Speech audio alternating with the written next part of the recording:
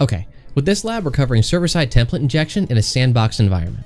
And before we start, if you're not familiar with SSTI, check out my first video that I linked below.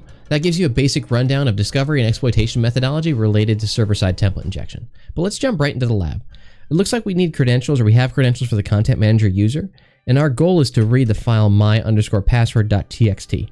But we're not going to go ahead and look at what type of template engine is being used, because we want to go ahead and go through the workflow ourselves. So if we jump to the actual application, we do have credentials, so we'll go ahead and log in. And so we need to log in as content manager with the password provided. And remember, first things first, we want to see if we have any user controlled input that's returned, similar to cross-site scripting. That's the first step for discovering SSTI. And then from there, we try to enumerate the template version, or the templating engine in use. So we don't have any reflection of input there. If we go to the item itself, we can see we have a product ID, but we also have the ability to edit a template. So that's nice. So from here, we can see if any type of templating expressions are in use, and we do see $! semicolon. So when we click preview, we can go ahead and look, and it returns the product stock, product name, product price. So from here, we can go ahead and go to Hacktricks, look for $ semicolon, or $ curly bracket. We can see what types of templating engines use this type of syntax.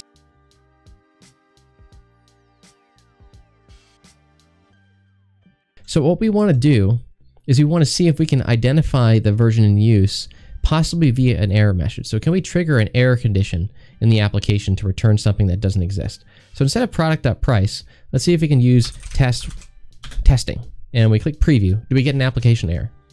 In this case, we do. And the application error actually discloses the templating engine in use, which is FreeMarker. So now we can use that Hacktricks resource and look for FreeMarker payloads. Control F, FreeMarker. And within FreeMarker, we have our normal payloads, and then also a sandbox bypass that works on versions below 2.3.30. Okay, we'll see if we can copy this entire payload. Click copy, paste that here, and then let's see if we can just try to run this. In this case, what it's going to do is it's going to execute. It uses this gadget chain to execute, in this case, ID. When we click preview, let's see what happens. Well, we get an error. In this case, it's saying the following has evaluated to null or missing. Actually, what we need to do is we need to delete that testing first, because that was what was triggering that initial error. So we'll try previewing that again. And we see the application changes. The following is evaluated to null or missing. Article. So it looks like it's trying to reference the article object, but in this case, we don't know if an article object exists. But we do know that the product object exists. So instead of an article, we could try to reference product here. Spell that correctly, click preview.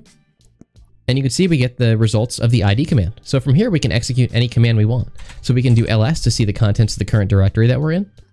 And we see mypassword.txt. So now we can just cat the contents of mypassword.txt. Click preview. And we have this password. And the solution of the lab is to grab the password and submit the contents of the file. So we'll click submit solution, paste the password. I think we had an extra space there. So we'll try that one more time without that space. Click OK.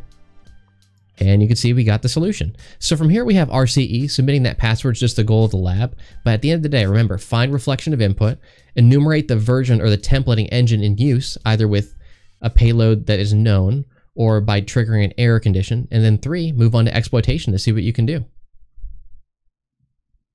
Well, that's all I got for this video. If you want any more from me, you can check me out on twitch.tv/gar_7. Every Monday and Thursday, I do educational live streams and giveaways, so I'd love to see you there.